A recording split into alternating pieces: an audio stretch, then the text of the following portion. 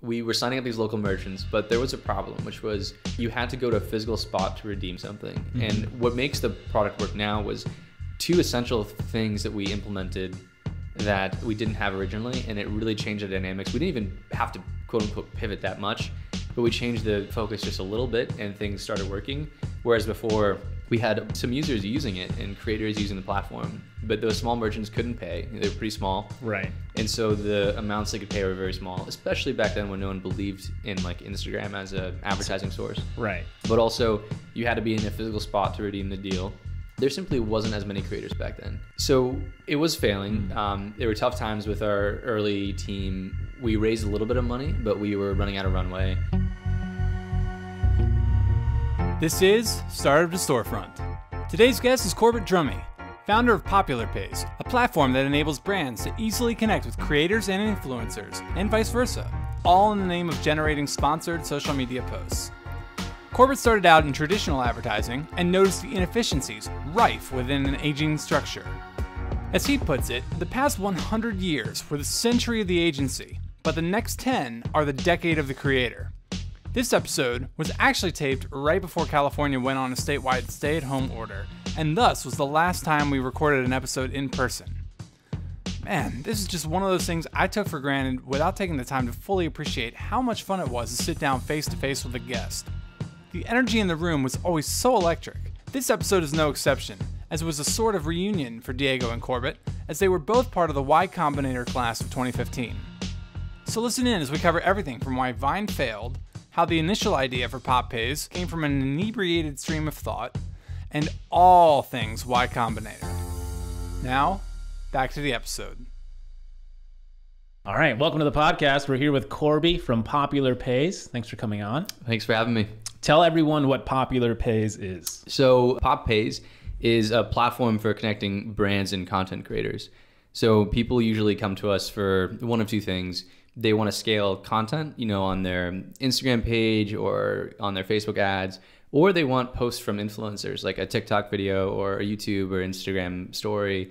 So what we do is we have a community of content creators and also a software suite where brands can search and find the right creator, collaborate with them, and then track all of the work that they're doing, whether it's the content they're making or the posts that they're getting. And you started the company in 2015? No, it was although we when we first connected in 2015 through Y Combinator, we'd started in mid 2013. Okay. And give us a sense of the landscape. So 2013, Instagram, new. It was really new. Twitter was everything. Yeah, I remember. So at the time, I was working at an advertising agency called Leo Burnett. If you remember the Allstate commercials, the guy in the suit that always gets into accidents. Mayhem, yeah. Yeah. So good. Those are still going. It's still going. Yeah. He's like made a career out of it. Yeah. So I was working on those, and everyone gravitated towards the TV commercials because, it's these big production shoots, really cool post-production, all that stuff.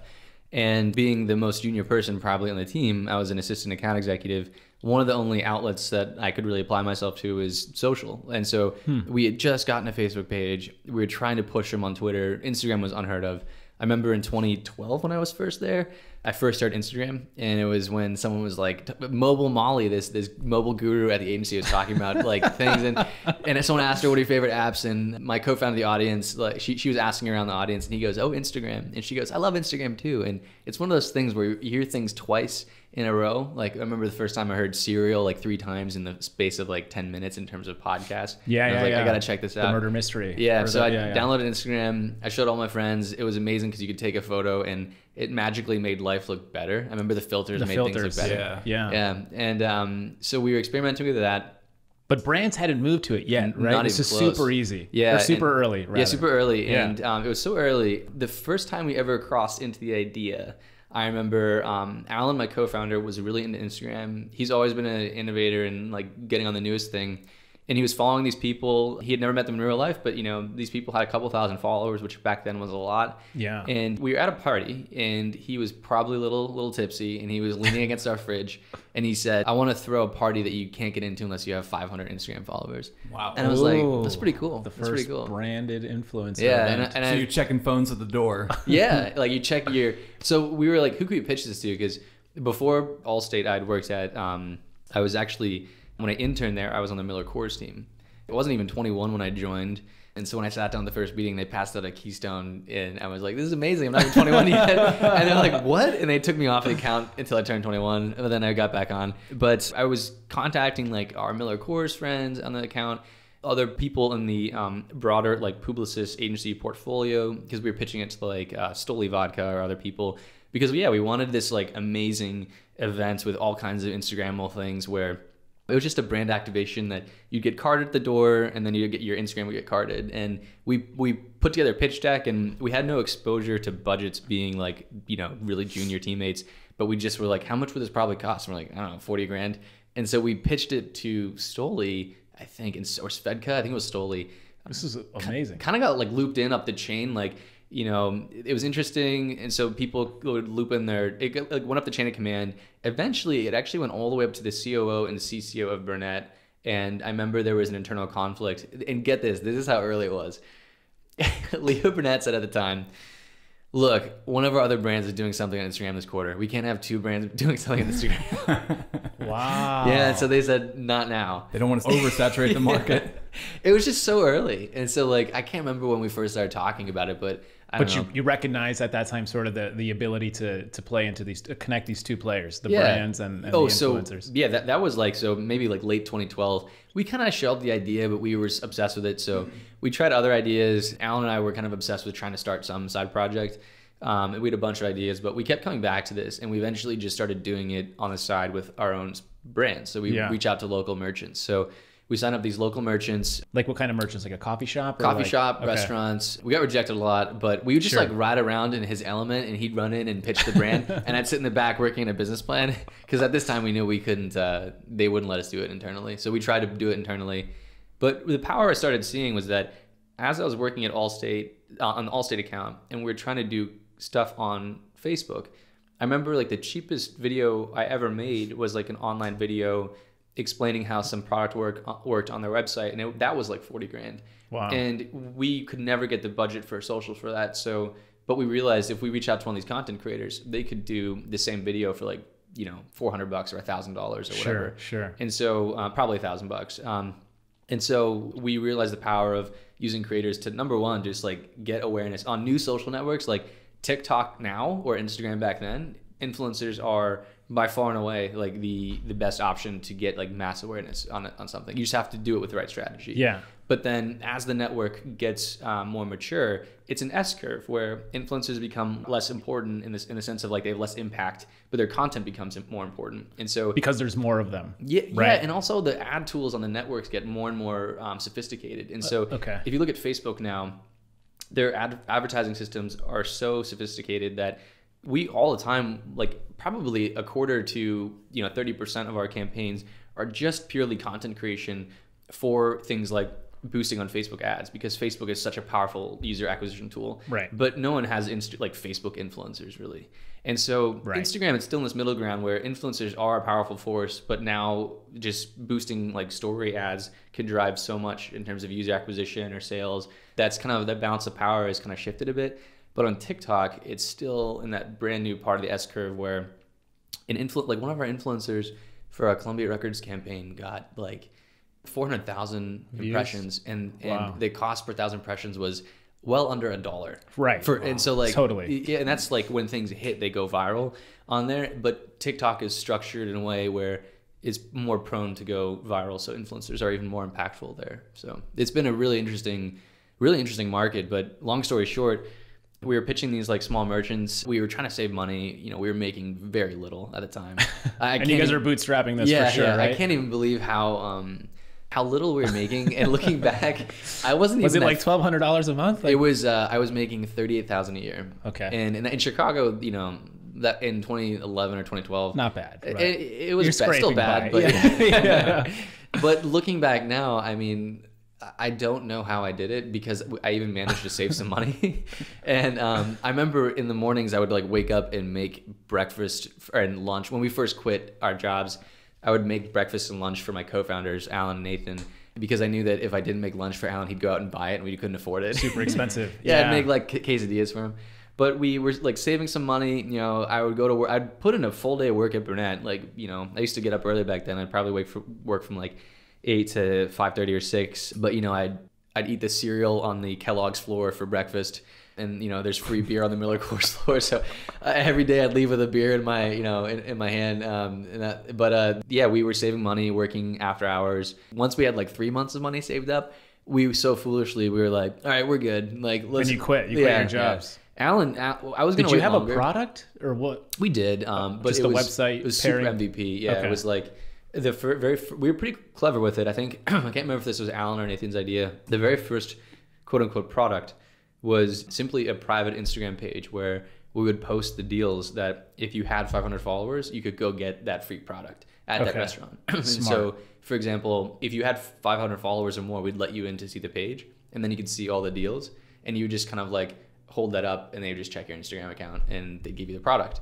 So it was like there was no tech involved. We were just like, how do we get this up today? Right. And that was how we did it. I remember the day we signed up that first amazing. merchant. Yeah. I knew the day that I should have known, because my gut also told me that day that it wasn't going to work, because we signed up this merchant. It was like March of 2013, March 21st, I think. And we signed up this local merchant, this amazing coffee shop. Shout out to Heritage Coffee in Chicago. And their founder met with us. He's like, I'm in. It was a connection of Nathan's. And we put up this sign. It said like, have 500 followers, get a free cup of coffee. And we sat there all day, and like no one redeemed it. And we're like, there's probably a problem in our model. And you know, there were many problems, but it took a year of painful learning. But So what year is it now? Is it like 2013, 2014? yeah, 2013 going into 2014, we were signing up these local merchants, but there was a problem, which was you had to go to a physical spot to redeem something. Mm-hmm. And what makes the product work now was two essential things that we implemented that we didn't have originally, and it really changed the dynamics. We didn't even have to quote unquote pivot that much, but we changed the focus just a little bit, and things started working. Whereas before, we had some users using it and creators using the platform, but those small merchants couldn't pay. They were pretty small. Right. And so the amounts they could pay were very small, especially back then when no one believed in like Instagram as a advertising source. Right. But also you had to be in a physical spot to redeem the deal.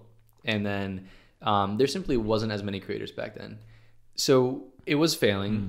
There were tough times with our early team. We raised a little bit of money, but we were running out of runway. Like friends and family type round? No, we scraped by, and I think like one person put in like 10K. That was from the friends and family side, but we found a bunch of angel investors that each put in like 10 or 20. Nice. We ended up raising like 200 at first. When we put in the first 100, we were like, man, we never have to work again. This is so much money. But it was falling apart because we weren't growing. Our runway was shrinking, and it was hard to raise money. But Alan left, and he joined Instagram. My co-founder left to join Instagram. And Nathan and I parted ways because he was the creator. He had a thriving business in himself as a designer, as a content creator. He had a lot of work, whereas I, as a account executive, was extremely unemployable. Right. And you can't be a part-time assistant account executive. Yeah, and double AEs in the ad industry aren't even sellers. You know, they have no exposure to budgets. They're just basically like a junior project manager. So got it. We had this one engineer, Steven, and he and I worked to kind of rebuild the next version, but we added just a few things, and that made it click. We added briefs, so the brand could say, this is the kind of content I want. We opened it up so that brands could pay. So it was not just local coffee shops, but you know, Page Denim or Gap or Nike or anyone could put a brief out and say, I'll pay you for this content, but we need this type of content. Right. And so that naturally attracted bigger creators. And we had a huge creator base at that point. So how did you grow that creator base at the beginning? That was always, so it grew kind of viral at first because we had all these local deals and it was kind of neat. And so it was growing just by word of mouth on the creator side. Yeah. But as soon as we got the first paying brand, I think it was... how did you grow that side? Were you reaching out to brands? We asked a creator, we said like, who's reaching out to you? And oh, interesting. Yeah, a friend Grant Legan had said that's smart. Page Denim reached out to him, and we contacted them. They just put in something small. It was like $3,000 to $5,000. But as soon as we got that, I knew that we had a business because our whole burn rate was probably like $3,000 to $5,000. And so we got this like campaign. We easily set it out to our creators. They applied. We did this campaign. And from that moment, I knew we had a business, and it was just finding more brands. And every time we found a brand, there were so many creators who wanted to do that work. And when we first actually launched, that was kind of manual at first, but when we launched quote unquote paid gigs, so the product we have today, we launched it on October 21st, 2014. And we got, I think, $20,000 in that first month, whereas we had never made, I think we made $20,000 in like the last year and a half of the company. Got it. And so that's when we knew it was working. And was there a shift in the market? Like, did brands just start realizing the power of Instagram? And so at the beginning, you were kind of ahead of that, or were you literally like the market pitching them? changed? Like, I used to go into coffee shops and pitch them. It was tough. Every time I'd go to get a coffee, I couldn't just enjoy it because I'd have to pitch them. Right. And it was like the grind of like, I'd get lunch or I'd get coffee and I'd be like, all right, here we go. And I'd pitch them and they'd be like, yeah. And I was only just telling them, give a free cup of coffee. I wasn't even like asking for money at that point. And I couldn't even convince people to give a cup of coffee in exchange for a post. And I was telling them, you get content, you get the post and awareness, like maybe 500 impressions. You get, oftentimes when they redeem that free product, they buy more stuff anyways. They might bring a friend, they'll come back. Totally, yeah. But over time, the industry definitely shifted. And it's still shifted to the point where at first we were able to get people interested in trying a campaign. Mm-hmm. And then now, like cut to today, it's at a point where almost every big brand is doing this regularly. So they just need software to do it. So it's gone beyond just like, oh, do a campaign for me. It's like, oh, we do these campaigns or we have this creator base. Let's find the best software to scale the work that we're doing. So it's right. continued to evolve even today. Do the individual store managers at these coffee chains that you were visiting have the authority to buy into your pitch? Like, yeah, that's a good question. So like half the time I'd strike out and they'd be like, dude, I just work here. Yeah. But then a lot of times I met some cool people. Like I met some founders of different coffee shops or restaurants, and I met a lot of cool people. And unless you're at a chain like a Blue Bottle or an Intelligentsia, like a medium or large chain, those small ones, oftentimes you'll bump into the founders that they're working there right now. So we met some cool folks in Chicago, made some friends, and they often did have the authority to just try it out, especially because we weren't asking for much. But it's funny how much, like, I'd really advise anyone starting a company to charge for your product as soon as you can, because they always say, like, if you want advice, ask for money. Right. If you want money, ask for advice. Yeah. So like basically we went into this and once we started asking for money, we were getting this advice of like what they would really pay for. And that's when we realized, oh, well, they need to dictate what the content would be. Also, we started stumbling into like, hey, these bigger brands really do have a lot more to play with, and it's not that much more complicated of a sale. We lucked out in that one of our early deals was Nike. And so when we were applying to Y Combinator, what made you want to apply to Y Combinator? Oh, I just always Paul Graham's essays. Yeah. It's like Hemingway writing. Tell people who Paul Graham is. So Paul Graham, he's my one of my startup heroes, probably the startup hero, although I have many. But I remember just when I was in college at William & Mary, I think the only other startup that came out of William & Mary before ours was like Thomas Jefferson's age. Like there was nothing coming out of there. Like it's an old school. Centuries. Yeah. But now there's like right after. So my friends and I started one in college, and then shout out to Ad Hoc. A friend Todd launched one like right after graduating as well. Yeah, they're doing well. They seem to be. They're doing great. Well. They're crushing it, and it seems to be more they've got a thriving entrepreneurship center. Right when I was getting into there, they built a new school of business, like Mason School of Business, and it was really starting to pick up already. But it was kind of like the right place, right time. But I was just like, I don't know, naturally curious about startups and technology. I had been reading online and I came across Paul's essays. But Paul Graham, he's a startup founder who sold via web to Yahoo for like $200 million. And he's an extremely smart guy. He's a very independent thinker. But when he writes so simply that it looks like Hemingway's writing, but it's about startups. And so it's a really powerful combo. And he doesn't waste space. Like if he just needs 3 paragraphs to communicate his thought, the article is 3 paragraphs. If he needs more, it's more. And so I was reading these, and we launched like a tutor matching startup in William & Mary. It was like a marketplace. And I remember I was like, yeah, we could do this. And we were making some money, like not enough to have it be our day jobs, or like we didn't even think of raising money. But then I saw a company from YC get funded that was doing exactly what we were doing. And I was like, it's over. Wow. Yeah. It's over. Because they were just such a juggernaut. YC had funded like Dropbox, Airbnb, Reddit. And so like everything they touched was just gold. But I remember we applied to YC for Popular Pays about a year in or whatever, or like less than a year in, and we didn't really hear back. And then we applied in that little growth spurt when we first launched paid gigs, and we got an interview, and it was just even the interview was magical. Like, how was your experience like going through? Because like, what was your experience going through YC and how it was for you guys? So for people listening, Y Combinator is like an accelerator program in Mountain View, California. A lot of big companies, Airbnb, you mentioned them, Dropbox, and there's a ton of other ones. Stripe.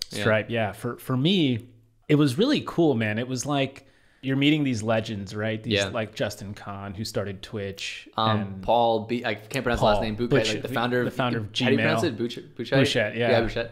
And so you're meeting all these like legends, and you realize there's two things, right? They're just people. It's almost like meeting a celebrity. Yeah. So you're like, oh, this person is just a human. Yeah. And you realize their gifts aren't, and this is not to be disrespectful, it wasn't intellect, it was persistence. Yep. It was like they just had a vision or were super passionate and were very persistent to the point of not quitting. And then you get to ask them for advice. Yeah. And Michael Siebel, who's now the CEO, he also like co-founder of Twitch. I just loved him because he'll spend 10 seconds with you and tell you like your idea is shit, or like he'll just like candidly say like you're fucked. Like he'll draw you a curve like this is where you think you are, and then he does like a cliff and he's like this is where you're actually. So the best advice is always the ones where it's like a gut punch. Yeah. And so the way I think about Y Combinator is like these guys are guardrails, or I used to use the reference, they're bumpers when you're bowling, right? And they're just there to make sure you don't fall into the gutter. It's a good metaphor. Yeah. But it's wonderful, and it's also so empowering because you realize they're just like you. Yeah, right? They're super like you. I remember talking to Justin Kahn. It was Alexis from Reddit that called us to say that we were in, and that's a whole other story. Like the interview, getting in, it was just like Alexis, magical. Serena Williams is partner for those wondering. Yeah, so Alexis, that's a name drop. Ohanian, yeah. And so when he called me, I was like fangirling, you know, because I'm such a huge like Reddit user alone, like let alone that, but it's him. And I try to negotiate with him on like the percentage, and he's like clear Jets fan. And I'll get to that. They actually helped us tremendously later in that area of like, because we had raised a little bit of money at that point. We actually got to like $750K before YC because we had that growth spurt in terms of money raised. So we were trying to negotiate that, but he had quickly had to leave and go back into Reddit temporarily. And then Gary from Delicious, Kat, the chief of staff for Alexis at Reddit, and then Justin Kahn were our main partners. But I always remember like interacting with Justin, for example. It was like interacting with like an older, smarter, more accomplished brother where like, yeah, he's really driven, very clever, but it didn't seem like with talking with them, they just kind of remind you of the basics, like talk to your users, and they'd make you better by reminding you of what to think about and checking your assumptions. It was also encouraging because they showed you how to do it. It wasn't just like they're just if you're ever in trouble, they'll probably just like tell you an answer to save you time, but they're always kind of walking you through it. Yeah. So it made it approachable. I do remember that sometimes, I think I went to Sam Altman one time, and he just... We could never get on Sam's calendar. It was always like... Sam, just like email me. Just like a parent would, like, you know, they'll walk you through, but I think we were short on time for something. He's like, okay, here's your answer. And that was the answer. He like gave us the answer. And so sometimes he definitely really impressed me with that. I remember unfortunately it was Paul Graham's last year, so he had just left and Sam took over. Yeah, Sam's extremely ambitious, but some of the stuff I've learned from Sam is just like the ambition and stuff alone. Because he's a human like all of us, but he has these philosophies like make every new project you do ambitious enough to where it makes your last one look like a footnote, and like that's inspiring. That's really inspiring. Yeah. I was just gonna say when we had a meeting with Paul, so Paul had retired in some way, right? And he like opens his office hours. Office hours is just a time for you to schedule a time to sit down with Paul. And Paul hadn't been around for most of the batch. The batch, yeah. And so he does it. And what happens naturally is like it just fills up. His schedule fills up. So we get like a 4 o'clock slot, and we're there. We get there like at 3. We're waiting. He's talking to all the startups, and he's talking to you before he's talking to us. And I can't wait to tell you about how that went. But I was like, who the hell is he talking to? Because it's like 4:30 and he's still talking to Corby. And I'm like, what is happening? What are they talking about? I'm like, this can't, why is it an hour? We're an hour in. So do you know, I was like so excited for this conversation, and I go to meet Paul Graham because he's almost like, it's almost like some startup god just ascended, and he's so aloof because he just doesn't care anymore. He's wearing sandals, Birkenstocks. You hear the stories about how like someone will try to mess with one of the YC startups, and he just like walks into the company's like lobby with his like Birkenstocks, and he's like, hey, you're gonna stop what you were doing? And they're like, okay, Paul. And he's like, because otherwise we're not gonna have you go to any YC demo days anymore. And they're like, okay, we'll stop. And he just walks away. Totally. But he was he came in for the office interviews, and I was so excited. I was like, hey, Paul, do you mind if I record this conversation just so I can pay attention, I can reference it later? And he's like, do you realize your shoes entirely match the carpet? And I was so not ready for that to be the first thing he said. And I looked down, and it's kind of crazy. My shoes blended in completely with the carpet. And I was like, wow, you're right. And that's how the convo kicked off. But he gave, tremendous advice, but he almost was like, if you talk to Sam, he was almost like laser focused, helping you in the problem. But Paul almost like ascended to this point where he would ask me these questions, but he's like, but I mean, what are you really trying to solve here for? Like, what are you really going for? Like, the point of life is to be happy, right? Like, and he'd almost bring it too far above like the realm of what we were focusing on. But he gave some really amazing thoughts on how to position things. Yeah, maybe when you thought he was I thought he was going to cancel our meeting. That was my concern. I was like, oh, he's running over. I really loved, I loved every minute of YC. I remember later, like a few weeks later, I was in the cafeteria for some reason, and Paul and Sam were there, and Paul's like, you're Caruso Drummer, right? And I'm like, that's close enough, Paul.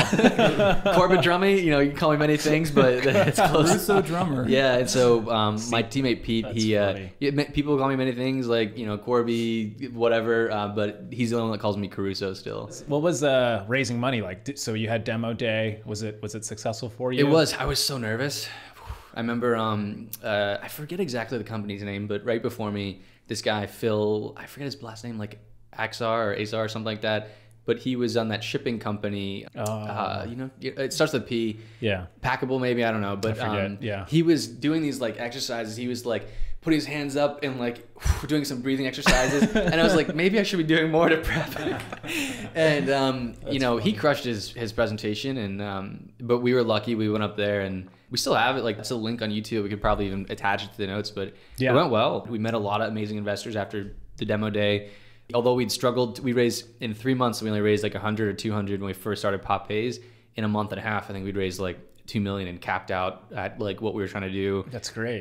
It was the only time I've ever experienced what it's like to be, the hot startup, or where like fundraising is usually pushing a boulder up a hill, whereas we were at capacity for the first time. We had to like return money away, and it was pretty interesting. Yeah, that's amazing. Yeah. What was the thing that these investors saw? Were they like, we don't really know? I'm thinking out loud. Were they like, we think we know Instagram, we're not really sure, we think this makes sense? I think it's kind of, people actually right now are treating TikTok the same way, where it's something that's but there's more precedence now. There is. You can assimilate that information in your head because you've seen like the rise of Instagram and Facebook. But with the rise of Facebook, you didn't see the rise of influencers. Correct. Whereas you saw the rise of the creator community.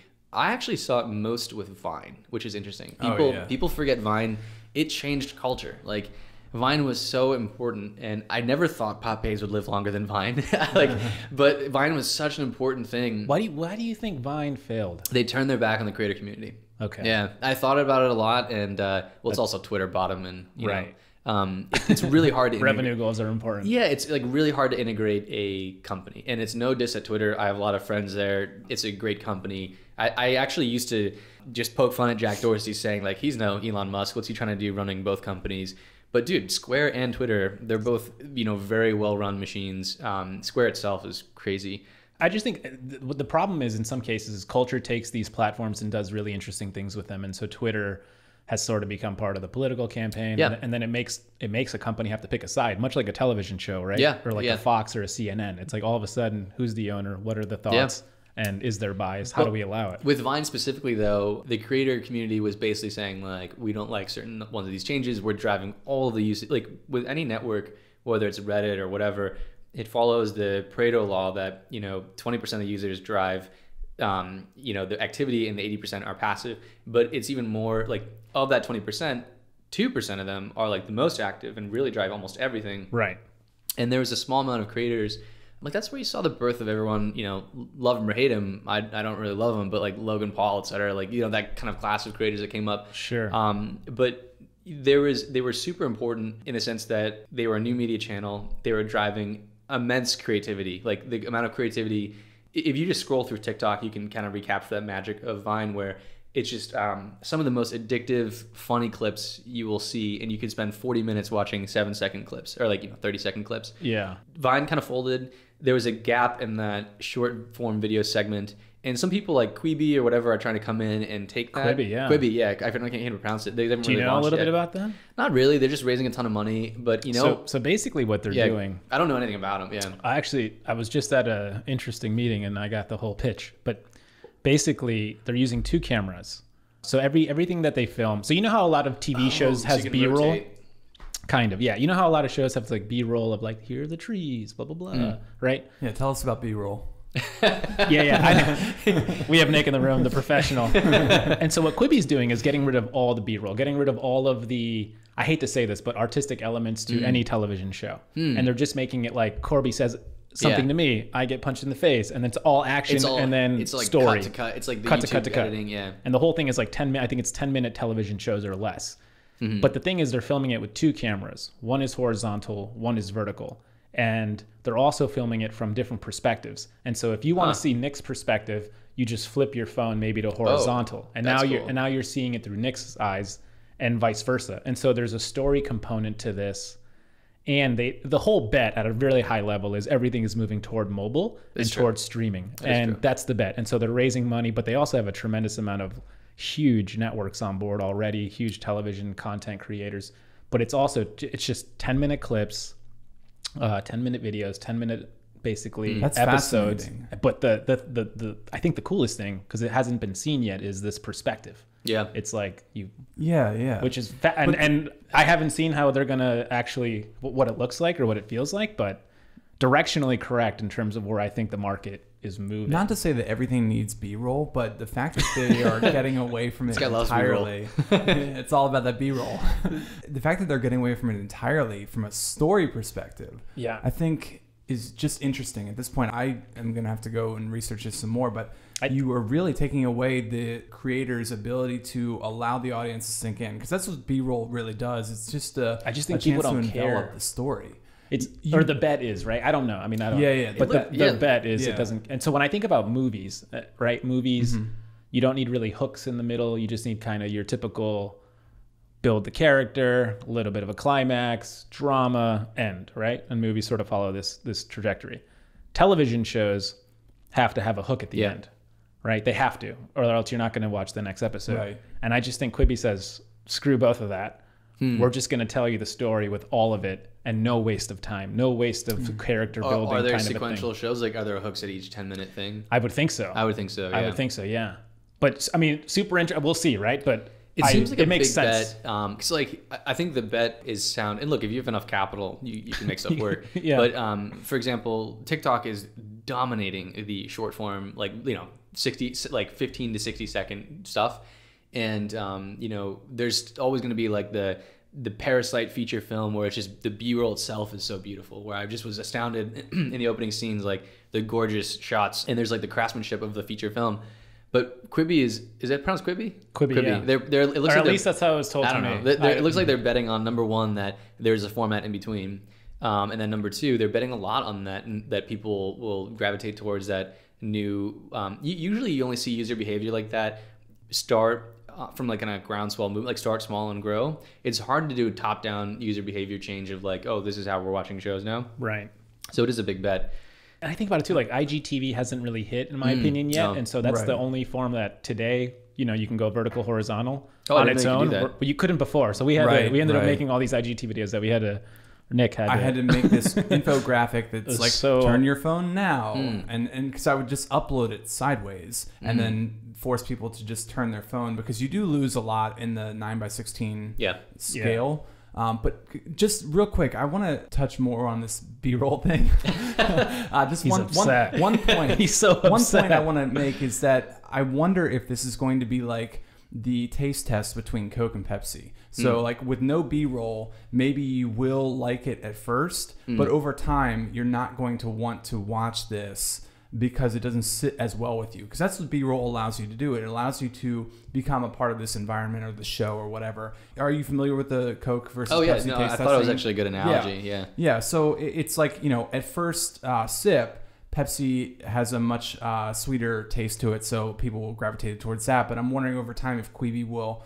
Quibi.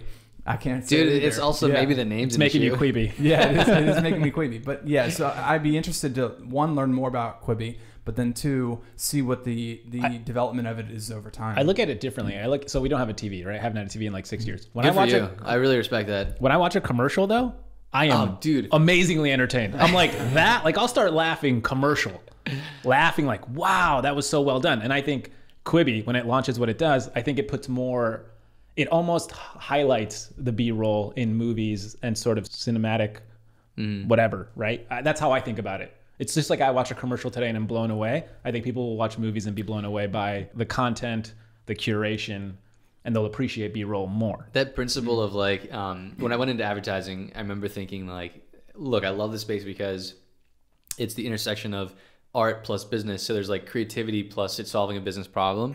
And to me, the North Star of advertising should be that, number one, like it's worth watching. Like it's either giving you some utility, making you aware of something you need to know because it's targeted well, etc. But so few times does it live up to that. Really, the only time people say that, what you just said, is the Super Bowl, where you know, like people invest so much. But then the problem with advertising is that there's such a high fixed cost for that asset that they just then hammer you with frequency, where you'll see the same thing over and over again, to the point where, yes, you are aware of that brand now, but it makes you like angry because you've seen the commercial so many times. Yeah. And so that's totally true. Yeah. And so like we were thinking about this so much, but like the antidote to it is the variety of like, if you're lowering the cost of content production, we do live in an era today where you could really live in a one frequency era where you can just basically, as a brand, shrink the cost of content production by working with content creators to the point where you're always giving something new to people unless they're choosing to rewatch it. So I've rewatched some TikTok videos like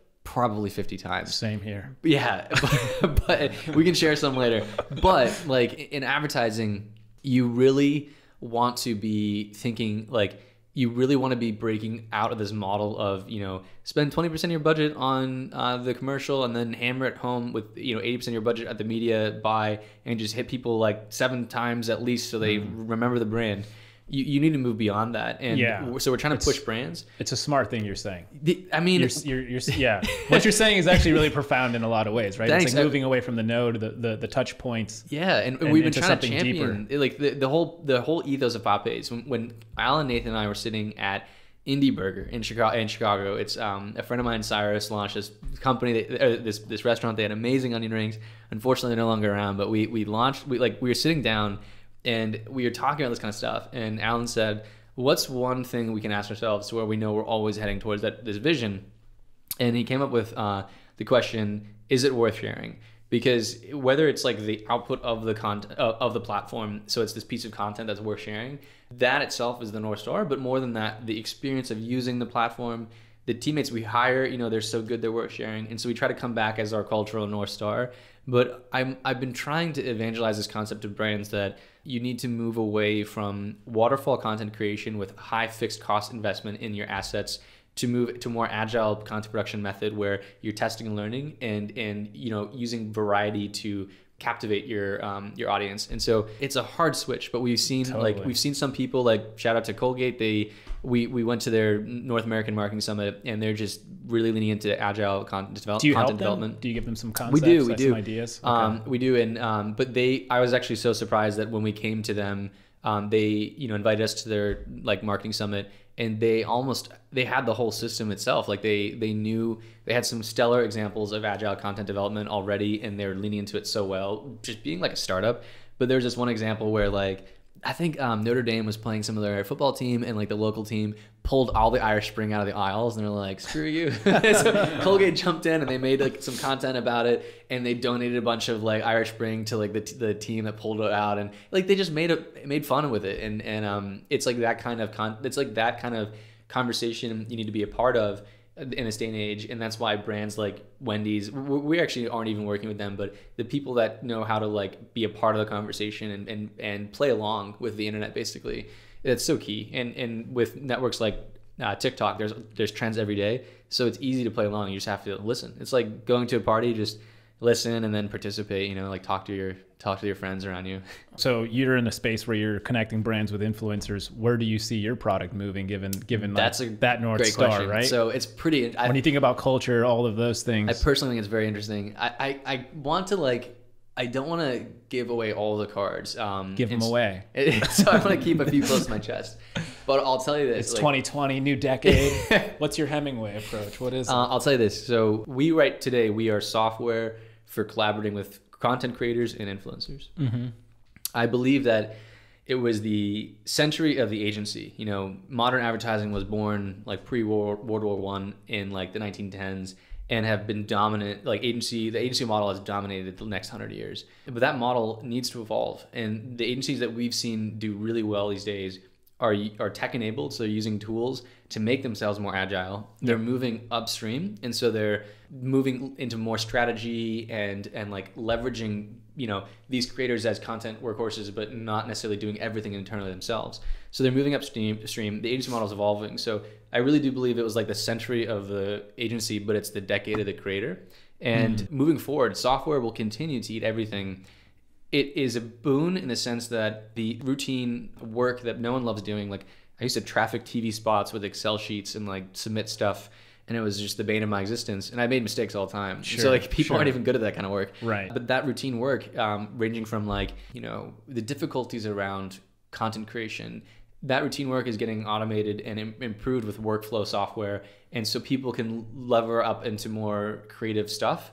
And so we're going to see our software better inform on the beginning part, like the briefing, like better inform people on how they can make content that's effective. And at the end, use data that you're getting back from the content's performance itself to improve content the next time around. And there's some concrete examples that we haven't been toying around with that's really interesting, just to basically take data and say, here's how the content's doing. You give that to the content creator and they're better off. People have been doing this for a long time. And as example, Sesame Street used to play their episodes to kids and just watch where the kids stop paying attention, and they just like cut out that section. Right. Yeah. So they're like, super good at it. Yeah. It's like using audience data to improve content has been manual for a long time. And we're not reinventing the wheel in a lot of things, but there's certain best practices for every network, ranging from factors on like how often people have sound on or not, to like how the audience takes in this content. But we're just using that, going to give that data to creators and editors to make their workflow better. And then we're going to make the system smarter overall just by using less data for marketers and brands. So it's a really exciting like decade, I think, coming up. Pretty scary month, very exciting decade coming up. I think in a lot of ways, it's like you can democratize the content creation of it, right? Exactly. And if you can make data more accessible, I think it also leads to people being more creative. I agree. Right. I think there's value to that.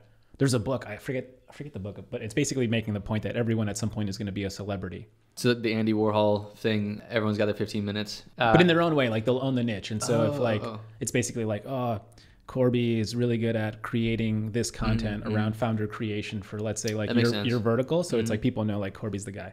And then this person makes really cool oil canvases depicting like old vehicles. More of a niche, you know. But you like own your domain. You plant your flag. That's it's definitely been democratizing. Like the tail is getting longer, right? In the sense that you know, you do have people that are occupying these niches, content creators, and it's crazy the amount of people that are like famous on TikTok alone for whatever their, you know, their go-to things are. It's pretty astounding how many creators there are. I wonder if you ask kids, it's probably like if you ask them like, what do you want to be when you grow up? I'd say their number one answer right now is a TikTok star. Yeah, no, I think that's accurate. It's funny. So my sister-in-law was in London doing like a study abroad, and she had a flatmate. His name is Noah. Shout out to them, Nina and Noah. And Noah would just scare Nina every day. That was his thing. He would like bust in the room and scare, but he would record it. Yep. So at the end of these 3 months, he had like a compilation of scaring the hell out of Nina. I think I watched that video 45 times. I've seen those. They're very entertaining. I've seen a kid do it to his, like kind of, it's one of those, but he pisses off his parents. I feel bad for the parents, but I get a lot of gratification out of the videos. He was kind of like playing around with different things, and it's funny, he found his niche in just like making his parents yell, and his parents are these unwitting participants because like their yells are just so perfectly like cut for video, like and they're unwittingly like encouraging the behavior because he's getting millions of views online, and that's creativity today. It is which is really interesting. And you know, they're hating him now, but when he starts bringing in like $100,000 for a sponsored video, they're gonna have a harder time yelling at him. I think. For sure. It's like those parents who will say like, I used to play video games a lot in high school, and I actually met one of the guys who worked briefly at Hot Pace. We met playing Call of Duty a long time ago. Oh, wow. Probably getting dinner Online? with him tonight. Yeah. But funny. I was playing video games, and you know, my parents, rightfully so, were like, you know, get outside the house, go do other things. But I've seen stories now where parents have been saying that, but then these kids now are like pro athletes basically. And Right. When you think about it, if you play basketball, your body can only probably handle like 4 hours a day. The athletic peak, quote unquote, for esports is going to be much higher because you can game for like 12 hours a day. You have to, basically. Yeah, you have to. That's right. It's going to be more like, Lionel Messi is the best like soccer player ever, but there's no way he could practice 12 hours a day, So I think you'll see even more stratification and like peaks in the like prowess of esports than you will for like physical sports. But I wonder if like down the road, like, decades down the road, if they'll start to cross where you'll need to be pretty physically fit just even to compete, because it might be stuff like VR, etc. So it'll be like F1 racing. These guys will be like super athletes, right? It's all about reaction Hand-eye time. reaction time. Those little microseconds will make the difference in like getting shot in the video game or But you also might have people that are just like really fit because maybe they're playing like a VR like shooting game, but you gotta be move around. Yeah, you gotta be fit just to do that. So it's an interesting take. We'll see. It reminds me of that video. Like everyone has like it's like the VR world. We're kind of getting into that. It's really possible that at Popular Pace. No. Oh. But I meant just like it's really possible in like 2040, a significant portion of our lives is spent just interacting with digital and VR content. Like I was wondering how VR was going to first make its way into content. I've been looking at it for a long time, and it just surreptitiously, it did not come how I thought. It first appeared in Snapchat. It was like the AR, VR lenses and filters. And it's now become so commonplace that we don't really think about it, but face filters were like the first application of AR. And it'll become probably more and more. I just remember the Pokemon game. Yeah, that was huge. So viral for Pokemon Go. Yeah, and it's like there's different Pokemon in the water. Yeah, and it's like that was the first like real world AR like. And people were hooked, man. Yeah, it blew up so quickly in terms of like you hear things that are viral. You hear it a few times in one day. I remember like hearing the Serial podcast a few times in one day, and I went to download it. Pokemon Go was probably the biggest, except for like COVID-19, like Pokemon Go is probably like the biggest, like I remember just hearing it so quick. I saw it on Reddit all the time, saw it around the internet, but it really flamed out as some viral infections do. It flamed out, and there's still a lot of people that are playing it, but it didn't take hold in the same way. In terms of switching gears back to Pop Pace, how do you connect with brands now? Is it different than you used to do it, or is it now people understand you exist and so they just influencers and brands just come to you? Good question. I know you have an onboarding process. People can definitely. Definitely. Influencers. We probably get like 500 to 1,000 creators and influencers sign up every month, just word of mouth. And so we do some recruiting there. But interestingly enough, some of the brands themselves will bring in their own influencers to the platform and upload them to the platform or do their own searching. Interesting. But on the brand side, we have a sales team. We do marketing. Probably the most effective is just like direct outreach to large brands. But we've got a network now where, between Pop Pays, YC, our investors, everything, we can usually get in touch with a brand just from that and just like regular sales outreach. Marketing, we've been investing in more. But something that's happened recently is we've kind of scaled since we've got a platform that really can be totally self-serve. About a year ago, we started offering just a SaaS solution to brands. And at first it was to smaller brands that we might previously have turned down or not worked with before. And we offered it, and we have everything from like a startup tier to like so for example, your friend who started like an almond milk company all the way to like maybe a company the size of like Allbirds, they might use this software just to scale the work they're already doing.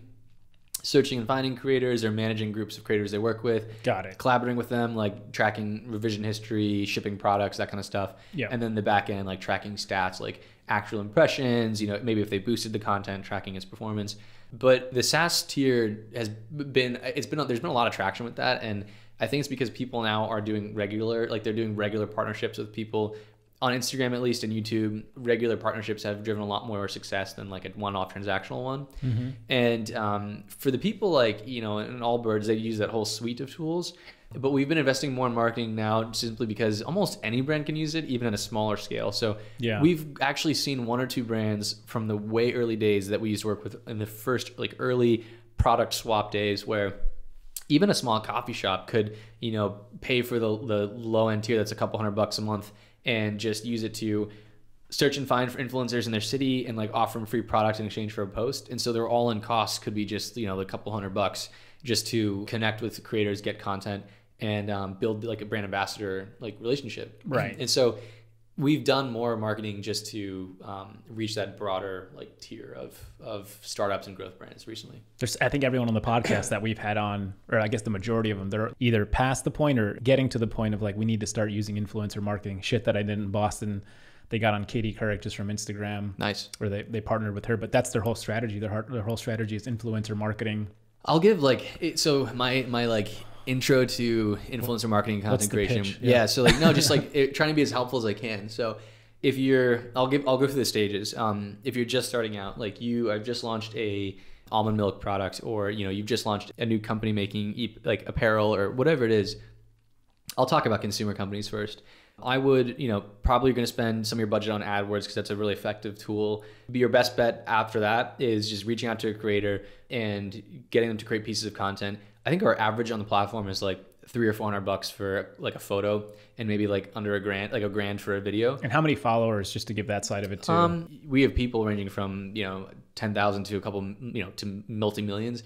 But I just say like your average Instagrammer, for example, might have like 25 or 50,000 followers, but they'll charge less if you're just asking for content than if you're asking for a post.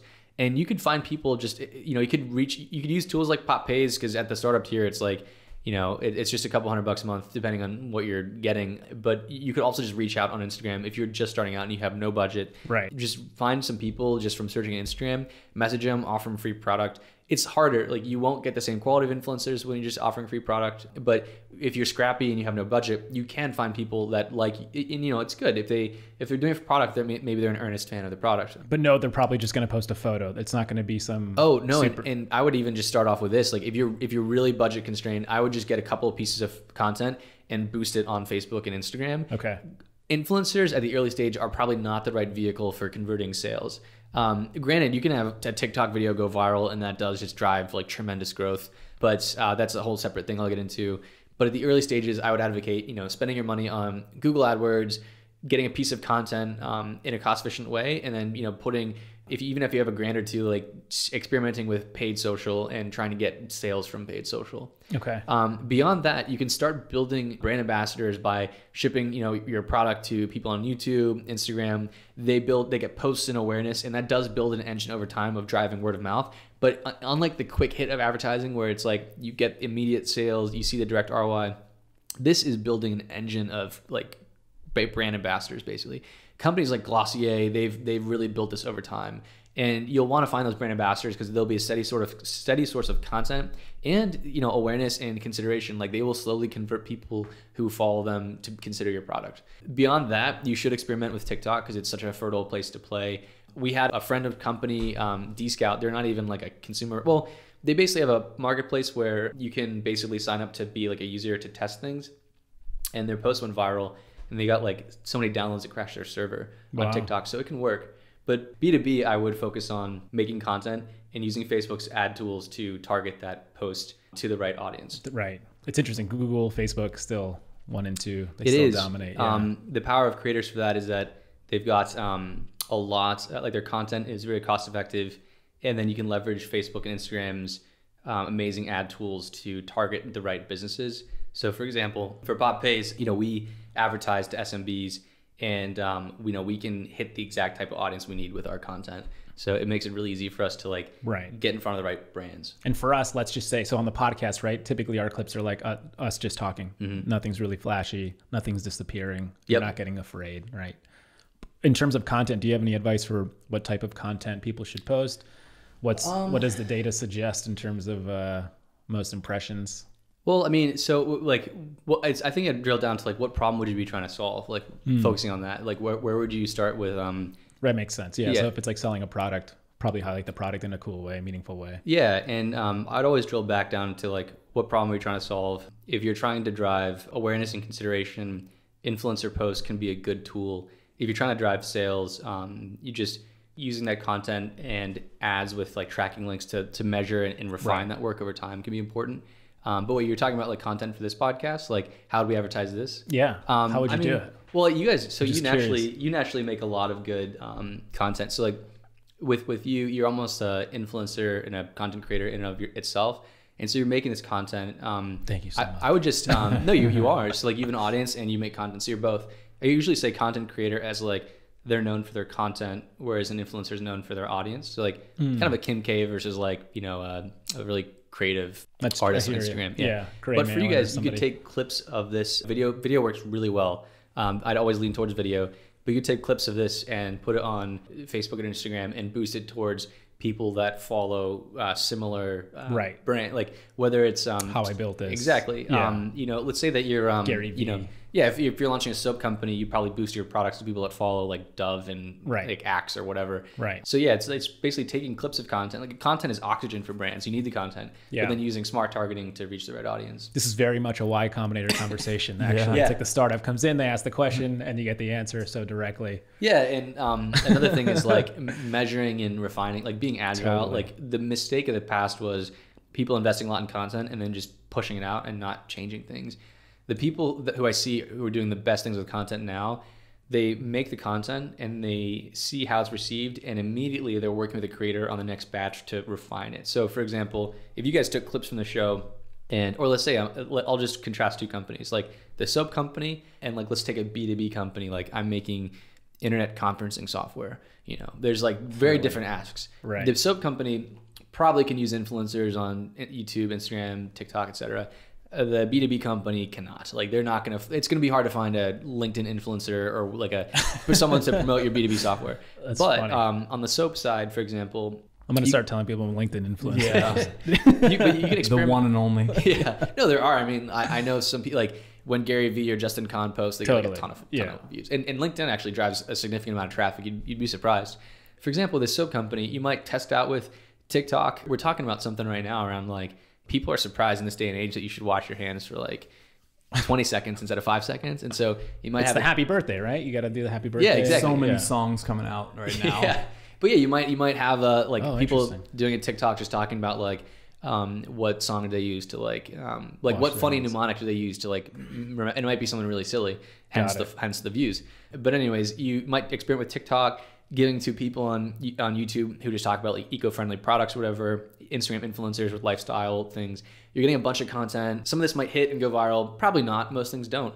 But you get this content, and when you boost it, you'll see which ones are converting. And so you kind of lean into that. Like you say, oh, Instagram stories are converting when we're using like outside photography or whatever. And then on the B2B side, you would just purely be creating like maybe some lifestyle content, like it's us chatting on the table, and then it cuts to like a motion graphics video of like the software being used to make this stuff easier or whatever, some text overlay. Oh, so cool. it's more a video editor. Yeah. And then you'd boost that and then refine like the targeting based on like, oh, when we boost this to people who work from home companies, it works really well or whatever. I like it. That makes sense. Facebook's targeting is so granular. It's amazing. You can target like, it's scary. You could target people who work at Home Depot or women who are pregnant but only like 6 months pregnant. Like it's crazy targeted. Yeah. It is scary. That's why I always encourage people to think of content in the context of media. Don't just think about Instagrams in a vacuum or like influencers in a vacuum, because that by itself probably won't do the trick for you. You've got to think about media and content kind of holistically. Yeah. We just hired a social media person, and her whole thing was data. I mean, her whole thing is post the content. She also creates content, but then she posts it, send us a Google Sheet, very generic, but obviously, and she's tracking everything: impressions, views, clicks. And we're just seeing, we'll refine as we go. You'll learn a lot of things if you take a peek at like, if you just look at the data. You need to run enough experiments, but if you run like 50 experiments, 2 of them are going to work. And so you'll see it hit, and that's where you invest. Do you ever think about or worry about Instagram changing in any way, or maybe even eating you up in some way, or acquiring you? I mean, what's the relationship? I can't talk about that. Smart answer. No. We view PopPays as a content operating system, and we view it as way more than just Instagram. Although Instagram is an important, like we're a Facebook and an Instagram marketing partner, they're an important part of our ecosystem. And I have some friends at Facebook who are some of my best friends, and some people there are earnestly so helpful. Like our partnerships manager, Sim, he's so helpful that he's just an extension of your team. And we get so much from them because we are listening to like where their product roadmap is, they're listening to where ours is, and we collaborate really effectively. But at the end of the day, our job is to build something very durable. And we view PopPays as an engine for creating content for anything. We've had people like Macy's that's used our content in billboards in Times Square. People have used it like Dunkin' Donuts or Jimmy John's in like in-store menus. but we specialize in social because of the speed, scale, and the data that you get. But we have been investing a lot in these other things, like everything from TikTok and other networks to content for ads on, you know, Facebook, Instagram, other ad networks, just so that it's broader than, you know, Instagram influencers as an example. And so we are trying to build something that's very durable. And if we lost, you know, access to these networks, we still have a community of creators that can make content, and it's a valuable asset, like broadly speaking.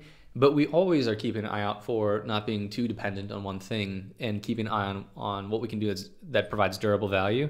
Because, you know, look, it matters about the durability matters. Like Vine was a huge success, but it's not here. And same with many great companies. And so we look at content as there has always been a media channel, whether it's out of home, digital, TV, radio, Facebook, influencers, but the one constant has been content. Right. And so we want to own that in the long term. Yeah, we want to own that, and it's a long journey. It's going to take us a decade more to really be where we want to be. But we're constantly thinking about like, where's the market and where can we play in that. Tell everyone, brand, influencer, where they can find you, website, Instagram, give it all. Online, so it's popularpays.com, and then for all of our handles, you know, Instagram, Twitter, TikTok, all the handles are just @popularpays. And if you're a creator, we have an iOS app for content creators and a web app, and so you can browse different gigs across all the networks. And then as a brand, just reach out to us, check out our info online, and then reach out to us if you want to sign up. So we're happy to talk you through all these strategies. And there's stuff for everyone. Even if you're a small brand and you don't have much of a budget, we'll point you in the right direction, or you can use our light tier. And then if you're an enterprise brand, we can lean in and help you with these strategies, like with service and support. And on one last note, what advice would you give for a budding entrepreneur? Someone like you who was in your position 8 years ago. Don't give up. Yeah. Keep it moving. You probably, if you're just starting, you probably didn't know what you got yourself into. But if you just stay alive, then you can be successful. It's all about just persisting. Grit matters a lot more than anything else. Awesome. Yeah. Thanks, brother. Thanks for coming on the podcast. Corbett. Thank you. Thanks, guys. It was great. The Startup Storefront team consists of Diego Torres-Palma, Natalia Capolini, Megan Conrad, Haley Nelson, Owen Capolini, and me, Nick Conrad. Our music is composed by Double Touch. We've got more great episodes coming out every week, so if you aren't already, consider subscribing. This is a very supportive and helpful community of entrepreneurs, and we'd love for you to be a part of it. You can find us on Instagram, Facebook, LinkedIn, and YouTube at Startup Storefront. Because in case you didn't know, we film all of our episodes and release them a day early on YouTube. And you can always go back and listen to any of our other episodes, available wherever you get your podcasts, and on our website, startupstorefront.com. Thank you for listening. We'll see you next time.